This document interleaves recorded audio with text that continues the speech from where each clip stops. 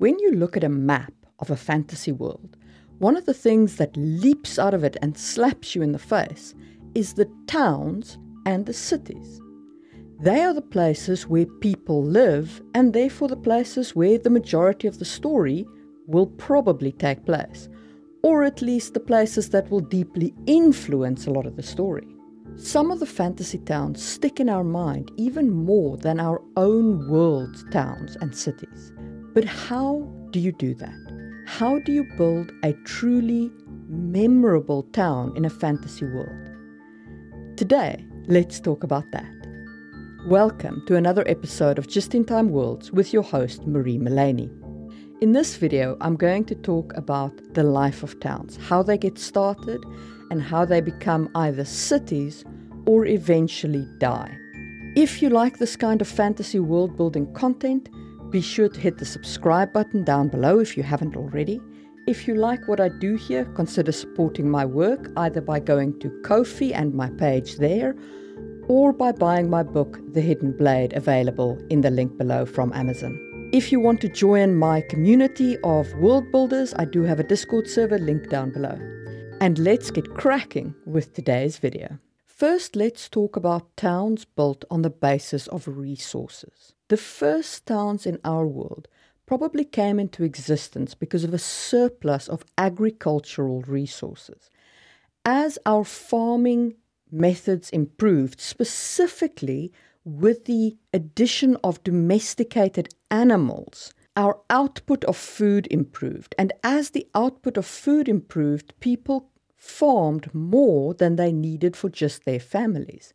And that surplus required storage. It required a place to trade it for other things that you want. And slowly specialization was born so that people farmed grain and traded grain for wheat or barley or turnips or pumpkins or whatever else they traded for. And that form of trade gave birth to probably the first towns. This is all wild speculation. I could be wrong. But that is how I understand the anthropological models around the very beginning of towns. So one of your initial resources around which to build a town is a centralized location for farms. What likely happened is that people initially built their houses close together for protection and farmed their own lands. And then slowly, as I said, as the surplus enables them to trade and to specialize, they stopped farming their own lands necessarily, and some of them just existed to serve others as a trade facilitator or as a storage of grain person, and eventually as priests, because that is one of the first things that developed at that point is temples and organized religion. A town that's built from an agricultural base, a town that is a farming town, has a very distinct feel to it. Farmers are obsessed with the weather. I know because I grew up on a farm. In the city, you have a passing interest in the weather. On a farm, it is the difference between making money that year and making a loss that year. It's not just that it needs to rain. It needs to rain at the right time. You need to not get hail when you have crops ripening in the field and then the hail destroys them, which, believe me, happens on a farm. During the off-season, when the fields lie fallow, the weather needs to be correct to refresh the mineral content of the soil as well. And speaking of mineral content, you have to leave the fields fallow and rotate them, as specified in the Bible, not exactly like that, but something like that, in order to give the soil time to recover from the intense methods of agriculture. Of course, these days we can refresh the soil much more efficiently by means of fertilizer and so on. But if you have ever been involved in farming activities, you will understand where a lot of those initial rules come from of rotate your fields, let the field lie fallow and so on, because the minerals get leached out of the soil by farming. So one of the first things to understand about a farming town is that there will be a lot of discussion about the weather, and there will be a lot of prediction about the weather. And if you have a magic system that allows for either weather prediction or for weather control, those magicians who have this ability will be some of the most celebrated and sought-after denizens of that town. A farming town will want to acquire such a weather worker as a matter of high priority, whether that is attracting them to the town by making it a great place for people like this to live, or whether it is through more forceful means like kidnapping a weather worker and making them work for them, or whether it is through working with a temple, so maybe the temples control all weather workers and weather witches, and they enforce those weather witches to go to towns where it is needed in order to supplement the agriculture of the towns and ensure that the harvest is good. Now, the other important thing to remember about agricultural towns and weather is that they are not going to be built where the weather is unpredictable or constantly changing. One of the reasons why Africa has so few permanent cities is because Africa's weather pattern is so very changeable. Every few years, the actual weather patterns move around in the location of Africa because it doesn't have big mountain ranges. Big mountain ranges, as far as I understand, I'm not a climatologist, but as far as I understand, big mountain ranges bring stability to weather patterns. And Africa's weather patterns, therefore, are very unstable. So what happens is you farm here in your temporary village, then the weather systems move, and with it moves the rainfall. So now you're living in an arid region, while a day's travel further south or north or east or west, the new rainfall pattern has started. So you pick up all your people, all your wealth, except the huts themselves, the huts of the village, and you move with the weather. And there you build a new village, which I think is actually a very, very interesting model to build a society around, is this semi-nomadic culture of you move with the weather, not like a nomadic culture that follows the flock of reindeers as the Sami do in the far north in the Arctic, but a literal following of the weather. Isn't that an interesting thought? Hit the thumbs up button if you enjoyed learning about the weather and its influence on agricultural towns.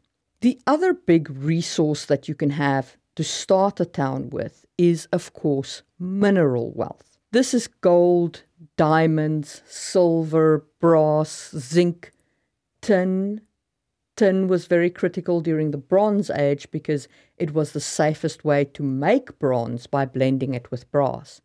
And it is actually quite a rare metal, and that's what created the huge trade routes of the Bronze Age, where they would mine the tin in Cornwall in England, up in the northern part of Europe, and the tin would come winding its way down to the giant mega civilizations that were all around the Mediterranean and the Near East. What is the difference between a mineral-based town and a agricultural-based town? Well, for one thing, your agricultural-based town tends to live longer than your mineral-based town. This is simply because unless you live in Africa with its changing weather patterns and its unstable weather patterns, agricultural towns are unlikely to experience change leading to town abandonment. Mineral towns only exist as long as the mineral resource is there, unless they diversify enough. So for a great real-world example of this, let's talk about Johannesburg in South Africa. Johannesburg is in a terrible location for a town. It has no water. It has terrible weather. There are hailstorms in Johannesburg where the hailstones are this big, and when they hit a pool, as shown in the clip, there's a literal explosion. But Johannesburg is where it is because of the gold. The seam of gold discovered in Johannesburg was mined for over 100 years. It runs for kilometers underground. The place is riddled with mine shafts. And when gold was discovered there, there weren't big companies that mined the gold. You could mine it as a normal person. You could go and buy a claim from the government, and you could start a mining operation for yourself. And this is what led to the initial boom of claims in Johannesburg and people coming to Johannesburg from all over the world to try and get some of this wealth out of the ground. If the mines had not been that deep, Johannesburg would probably have eventually died, as many gold rush towns do die. But the gold mines were so deep that companies were formed to mine underground, and those companies needed additional services. The people who worked for the company needed services, they needed housing.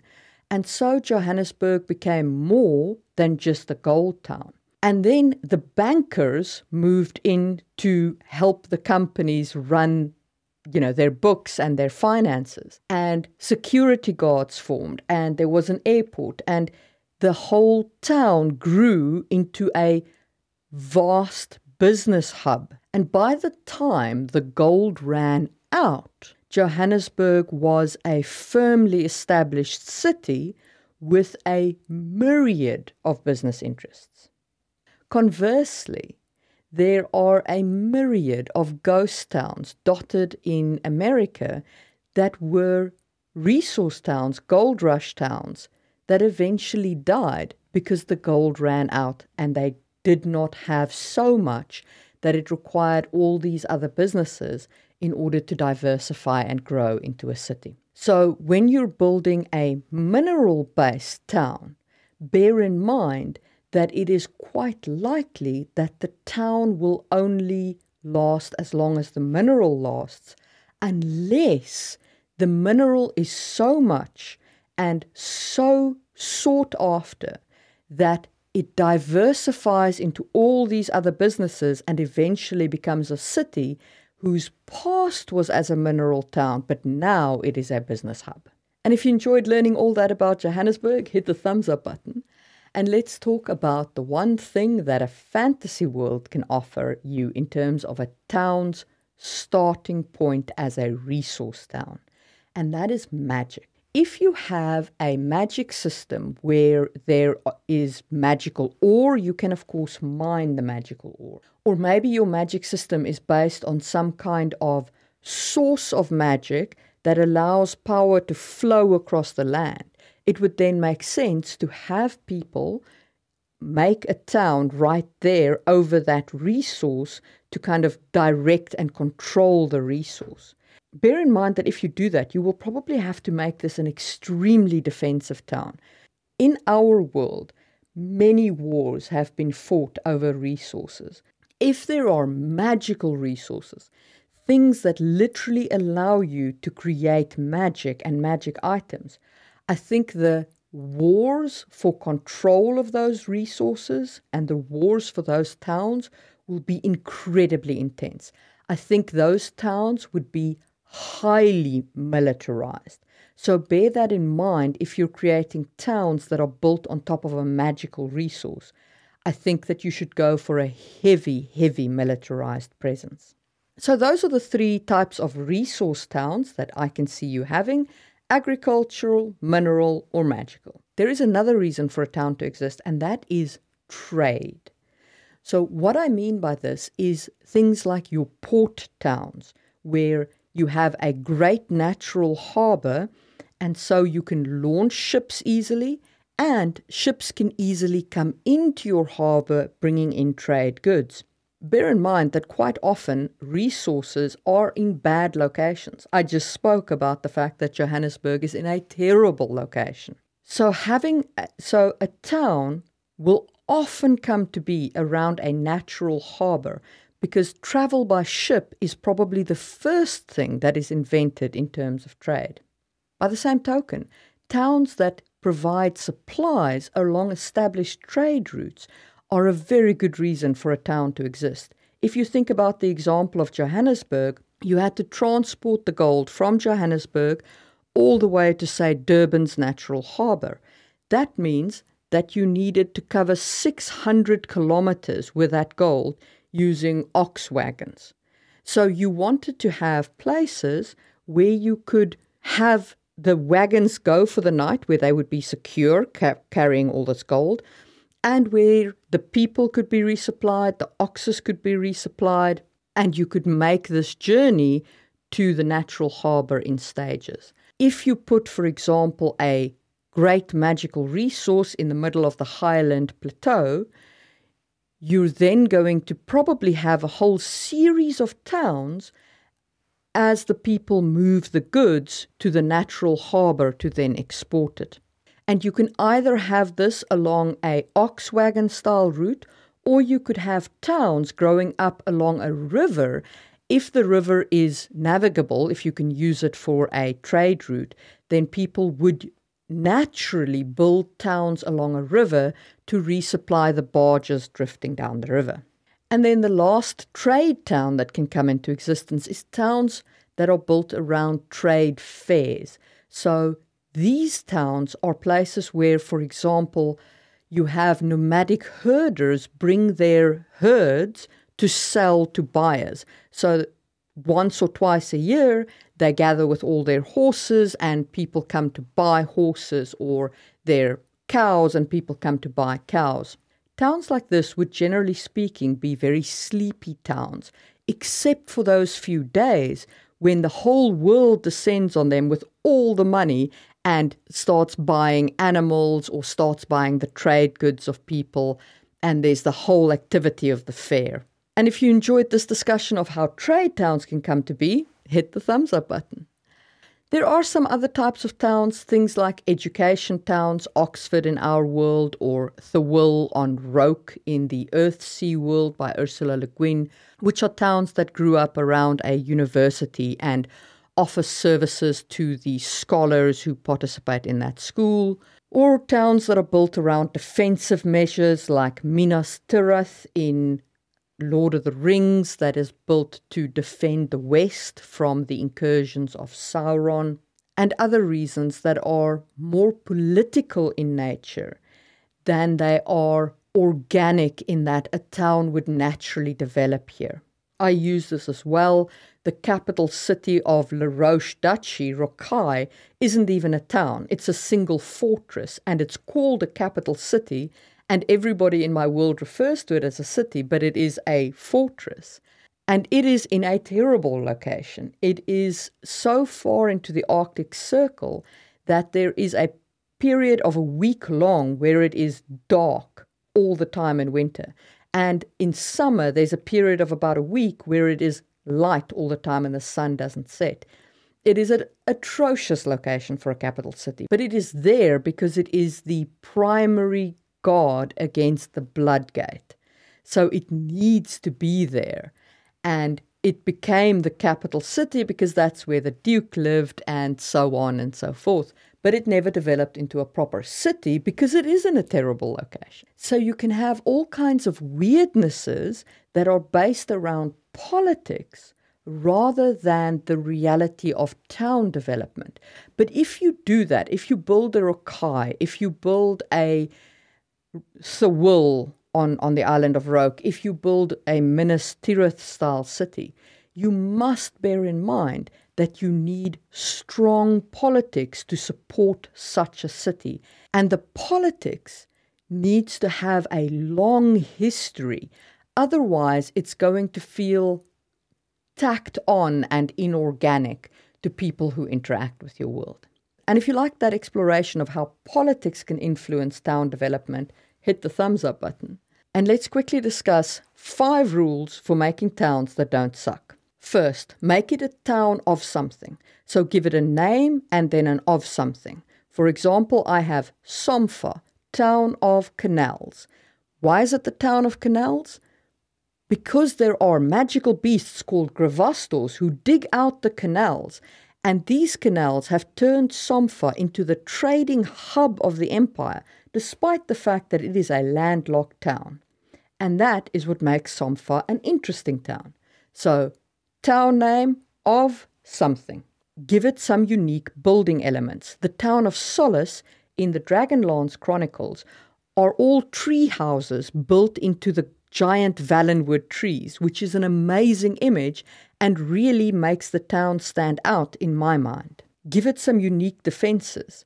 Minas Tirith will forever be in my mind due to its tiered layers of walls and that giant ship that comes out of the mountain. It is a beautiful defensive town, and it serves its purpose as the bulwark against the forces of Sauron. Give it some unique magical components. Trudi Canavan, in the Black Magician series, she has magic prop up the buildings. So they build these houses that make no sense. These houses wouldn't stay up without magic. They're not strong enough. The architecture doesn't support them well enough. But she puts magic into the buildings, and that makes the town this very unique flavor in terms of the inner circle, the university and the noble houses that are all propped up using magic. And finally, this is fantasy. Put it in some unique magical place.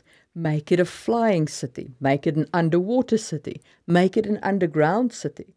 Make it Sigil, a donut-shaped city on the top of the infinitely tall tower in the middle of the multiverse, as is done in the D&D setting Planescape. And that is my thoughts on how to make great towns in fantasy settings and how towns are born in general. If you like this video, you will probably enjoy my video on economic models for fantasy worlds, which you can check out over there in the card. And please do remember to hit the thumbs up button, and I will see you soon for another video.